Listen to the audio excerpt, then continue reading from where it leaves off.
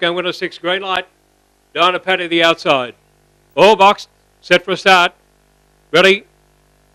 Racing.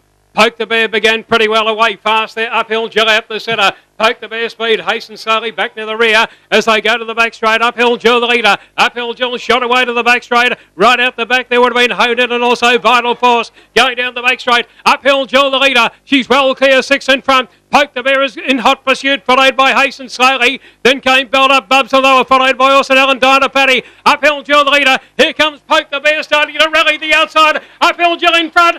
Lunging Poke the Bear, it's a close one. Poke the Bear or Uphill Jill, followed further back here by Hasten slowly, and then came further back in the race towards the tail, Vital Force, and also Orson Allen, Belt Up Bubs Honed In, and the race time is around 29.88.